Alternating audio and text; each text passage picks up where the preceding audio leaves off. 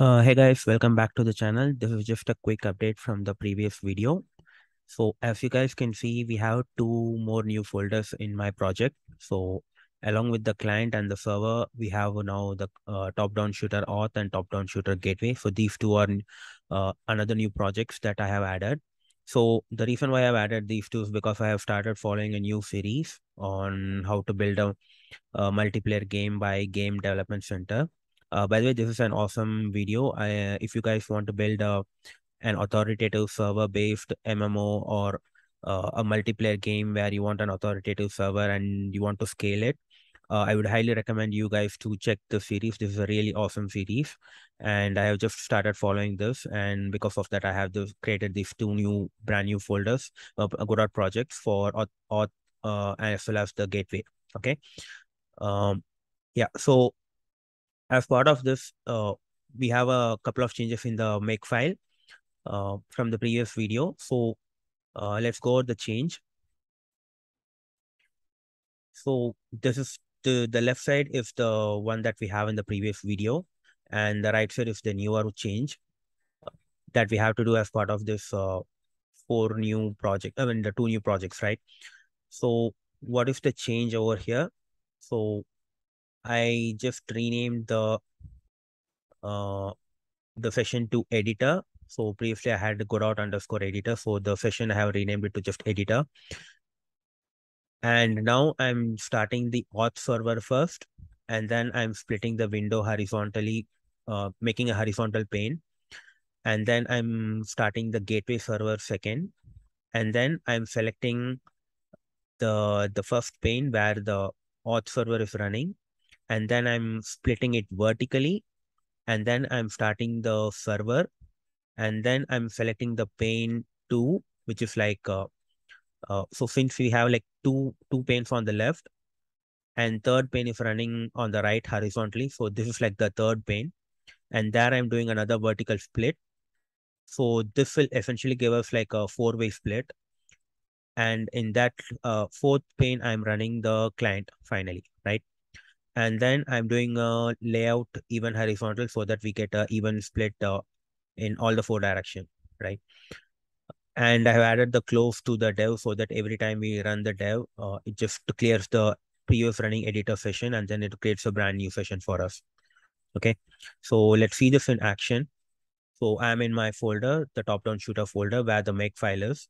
And if I run make dev, so this is just a single command that I'm running.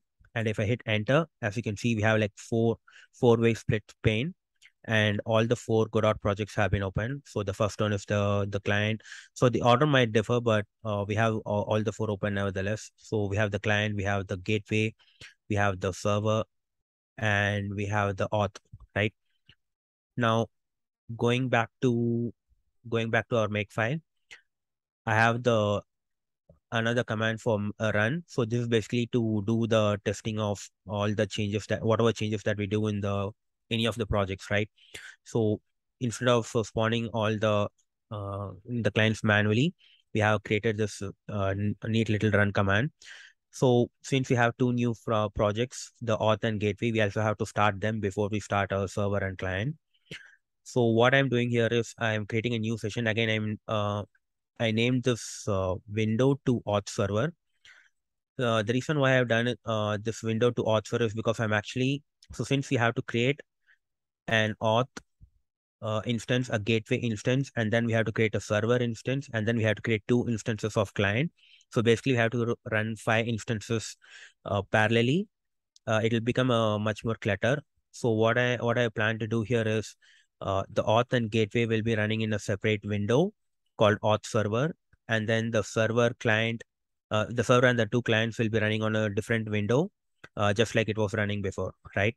So for that, what we have to do is I'm just creating a session called game and naming the window auth server, and in the first pane I'm running the auth server with the auth tscn, and this has to run as no window because this is just a server.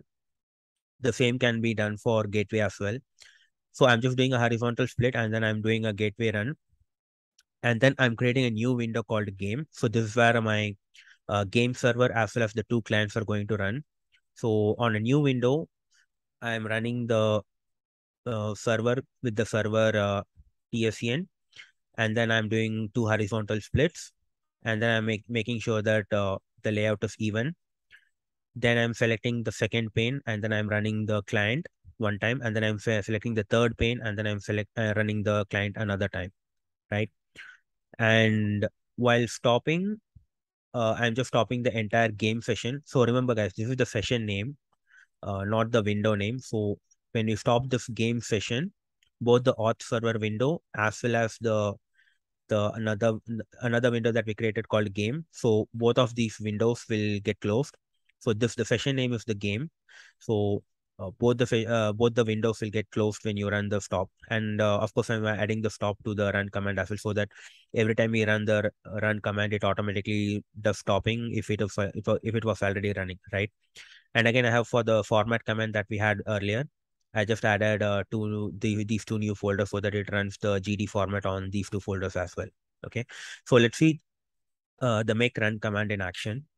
So all I need to do is I just need to go to a new tab, and here I can run make run. So as you guys can see, in the bottom, so the two clients have spawned. So if I go back to the terminal, so the second pane and then the third pane is the one that is running the client. As you can see here, this is the client and this is the client. And on the first pane, we have the server running. But if you see at the bottom left corner, you can see that we have two new windows called zero auth server and one game. So to go to I can actually click on these two with the mouse. But if you want to switch to the windows using uh, commands, all you have to do is just press Command B and then type the window number. So if I want to go to 0, I just type 0 and then I go to auth server window. So again, if I press Control B and then if I press 1, I go back to game. Control B and press 0, I go back to auth server. And the reason why I have split the auth server separately is because the auth server is only needed when you are actually developing in the auth server, and these logs are only relevant at that time. But most of the time, you'll be only dealing with the game server and then the actual client logic. So that's why having the game and the client running in the separate three-way pane is much more easier, because you can see all the three logs together, which you'll be needing most of the time. So yeah, guys. So I think this is more helpful for you guys to understand like how to expand upon the TMUX commands and Makefile that we have built earlier. Hope you guys like it. Be sure to subscribe. In the next video, I'm going to cover how to do the Circle CA deployment. So if you're interested, be sure to subscribe and be sure to click on the bell notification, guys. Thank you.